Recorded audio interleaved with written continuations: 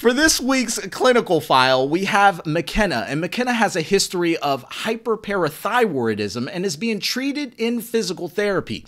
Which of the following manifestations is the most likely to be observed? So we have A, diarrhea, B, development of acute flank pain, C, diminished deep tendon reflexes, and D is increased bone density. So let's go up to the top of this question. As you see here, we're getting into a little bit of that metabolic, endocrine, a little bit of that other system. So you really have to understand your glands very well and what are the different hormones that are produced and what do those hormones do. So let's go ahead and break this one down. Mackenna has a history of hyperparathyroidism. Notice how we didn't say thyroidism, like hyperthyroidism. No, the thyroid and the parathyroid are two different endocrine glands. And we really have to look at what is this whole hyperparathyroidism? Like, what is this condition? What does the parathyroid even do? Okay, well, hyper, we know that's increased or overactive. Parathyroid is a endocrine gland that secretes a hormone called, does anybody know? Parathyroid hormone. Check that out. Not that difficult, right? Parathyroid hormone. And this particular hormone, does anybody know what it does? This particular hormone, when it's released, it actually increases this thing called osteoclastic activity. Y'all remember osteoclast? Way back when? I can't remember where that was. That was orthopedics, maybe. Kinesiology. I can't even remember now. But it's in one of those classes where we talked about osteoclast, and they break down the bone. They allow for bone reabsorption. Well, what's one of the elements that's involved in bone? One of the major ones is calcium. So what do I need you to remember right now is that the parathyroid releases parathyroid hormone. Parathyroid hormone is going to increase osteoclastic activity. Bottom line, it's going to break down that bone and put the calcium where? Where's the calcium going to go? Not onto your skin. It's going to go into your bloodstream. So when a patient has hyperparathyroidism, one of the negatives of that, one of the consequences is hypercalcemia, too much calcium that starts to get into that bloodstream. All right. So we got a patient here with hyperparathyroidism who is now being treated in physical therapy. Okay. Now, the stem of the question, the last sentence here says, which of the following manifestations is the most likely to be observed? And for those of you on the podcast, let me go through the answers one more time for you. We got A, which is diarrhea. B is development of acute flank pain. C is diminished deep tendon reflexes, or DTRs. And D is increased bone density. All right, so I want to knock these down one by one. I told you what? We had hyperparathyroidism. The patient is now more than likely having hypercalcemia. It's very common. So what can we expect? Really, I think that this is what the question's really asking you. If a patient has hypercalcemia, what are we expecting to find in that patient?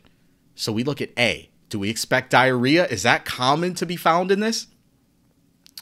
So here's the thing. The answer to that is no. I'm gonna give you the short answer to that. It's no. It's actually constipation I would be looking for. But I think it's really important for you to understand. I think it's important for you to understand why we get it, though. All right.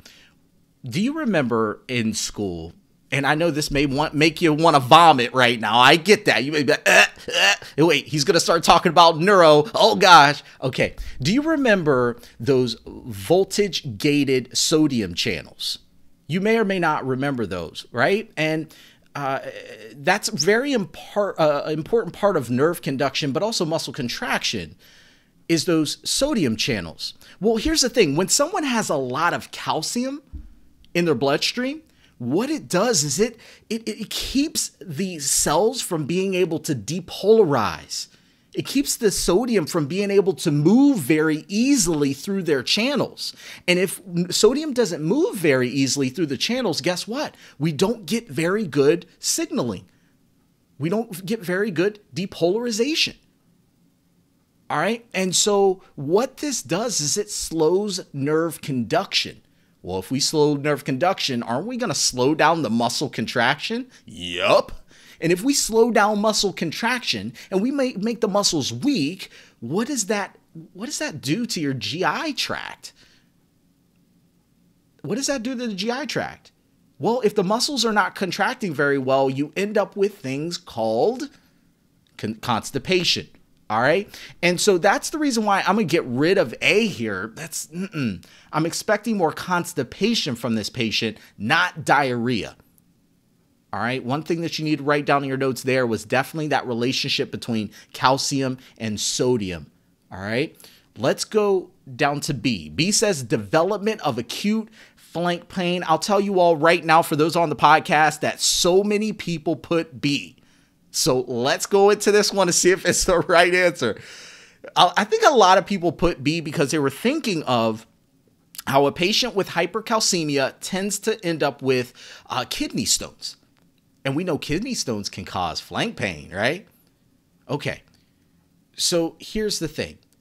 The one thing about kidney stones is that they actually produce more mid-lumbar pain that radiates into the flank. So that one's kind of like, okay, development of acute flank pain, all right. But there's a lot of other things that could cause acute flank pain as well. Pancreatitis can cause acute flank pain.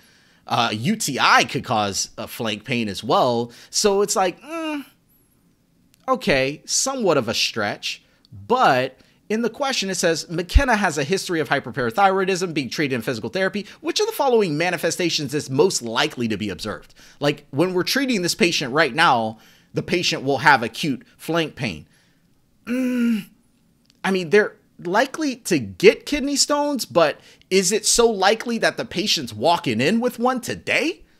I don't know about that. Or to develop acute flank pain while we're exercising or working with them in PT, I'm kind of like, I think that's kind of a stretch. I still like it because kidney stones are something that is very common in this patient population. So I like this answer. I'm not getting rid of it. I'm just saying that there are some things where I'm kind of like, all right. So I'm going to put, can I put a little check mark next to it for now? All right, let's go to C. C says diminished DTRs. Is this true or not? Okay. Well, there are some people who wrote to me specifically and said C was the right answer. Now, there's a lot of people who said it wasn't. And the reason why is they cracked open their pathology book. And in the section where it says hyperparathyroidism, guess what one of the findings is? Increased DTRs. And that's where so many people got it from. But they're taking it out of context though, because in that chart, it also says early symptoms would be increased DTRs. But actually after the patient has a history of it, it diminishes the DTRs. So a patient with a history of hyperparathyroidism, a patient who has chronic hyperparathyroidism, is going to present to you with diminished DTRs. However, a patient who just shows up to you with acute hyperparathyroidism may actually have increased DTRs. That is one little tricky thing that you got to make sure that you're watching out for when you're reading things in the textbook. Our patient here in this question has a history of hyperparathyroidism, so I actually expect diminished DTRs. I do expect this, 100%. All right, so I'm liking it. And, you know, if you need me to go back to be like, well, why? Why am I seeing diminished DTRs?